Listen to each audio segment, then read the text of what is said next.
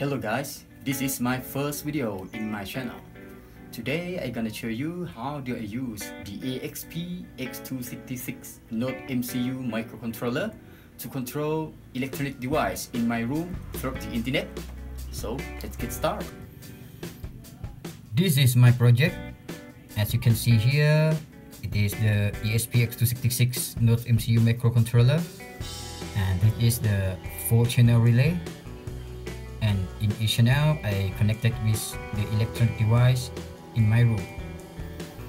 And this is the power supply to power the ESP8266 microcontroller, and to power the relay, I use the 12-volt adapter to power for this power supply.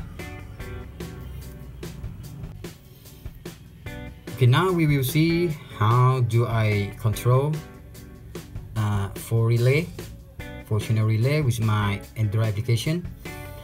And I make this application with the Android Studio. Okay, try it, open it. This is the interface of the application. So we wait for about 5 seconds to see the status of the relay. This is the room light. I already switched on. As you can see here in the relay, the LED is light on because this is on.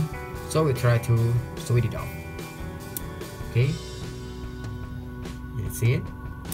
This is the room light, mirror light, and the bed light, and table fan.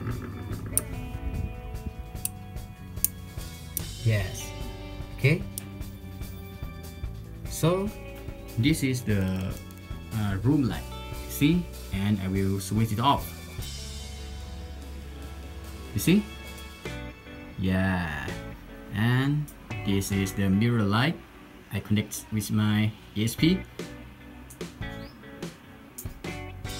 You see? And this is the bed light. And the last channel is my table fan here. Yeah, it's cool, right? Now we try to switch all.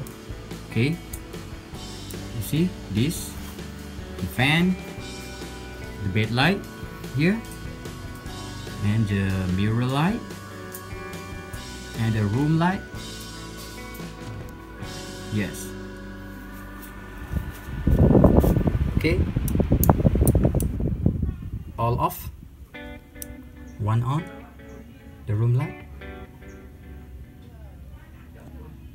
The ESP8266 NodeMCU can run web server and access to my access point because it have the Wi-Fi. You can see the Wi-Fi chip here.